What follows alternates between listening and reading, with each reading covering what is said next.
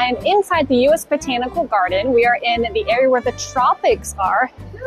And here, it's the corpse flower. Here are 4 things to know before you see one of these flowers, whereas scientists call it Amorphophallus titanum. 1. This big old stalk and cup isn't the flower. It's all leaf tissue. The flowers are actually at the bottom of the stalk inside and we can't see it. It's not one flower, but hundreds of both male and female parts. 2. They don't self-pollinate. The female flowers open first to receive pollen, making it stink. Smell it. The male flowers are a little higher on the stalk and open later to release their pollen, so an insect will take it somewhere else.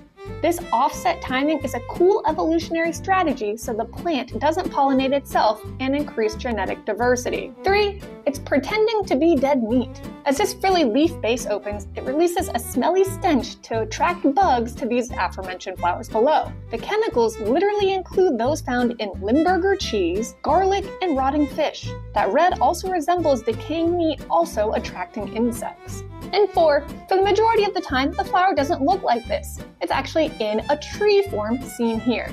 These leaves can grow 15 to 20 feet high and stand for like a year. It absorbs energy from the plant stem underground. Sometimes this tree will die and grow back, and it keeps doing this until the stem has enough energy to bloom into this flower. All right, I'm sweaty. Goodbye until another few years.